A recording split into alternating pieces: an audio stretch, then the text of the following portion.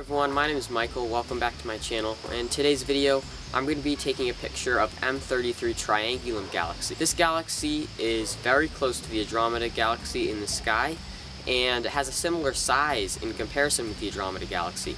These two galaxies usually are photographed with wide-field telescopes or lenses, and they're not usually photographed with long focal length telescopes. I'm going to photograph it with my Celestron 8-inch telescope with a focal length of 2,000 millimeters. Plugged my focal length of my telescope in Stellarium, and I got a view of the field of view I'll probably be able to capture of this galaxy, and it's really close in on those spiral arms and the core.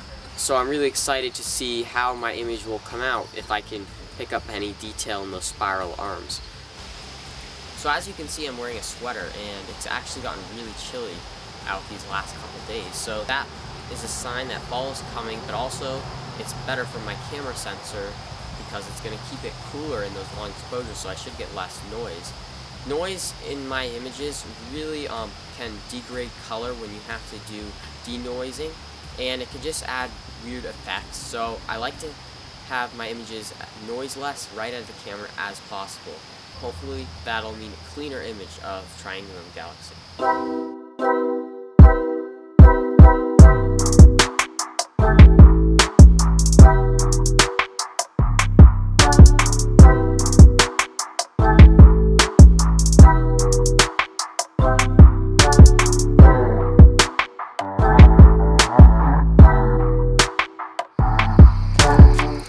I just finished polar lining them out, and now I'm going to go star line with the hand controller and then salute M33, the Triangulum galaxy. I think it's over my trees now. I'm not too sure, so I guess we'll find out when we salute it. So let's go star line.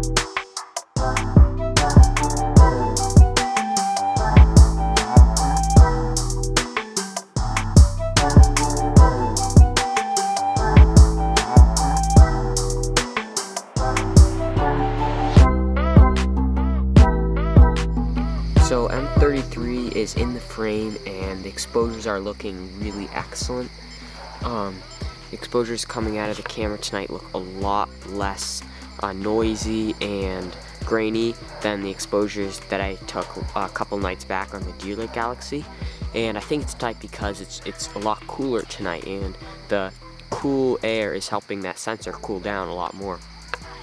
So when this next exposure pops up on the screen, I'll show that to you. There it is, so you can see there's the Triangulum. You can see that faint spiral structure there, the Triangulum galaxy, and I'm really happy with these exposures. I can't wait to get a lot of these in stack and share the final image at the end of the video, so I can really see some of the nice detail in the spiral arms there of the galaxy. So thank you everyone so much for watching. Really appreciate all the comments and support in my videos, and until next time, clear skies.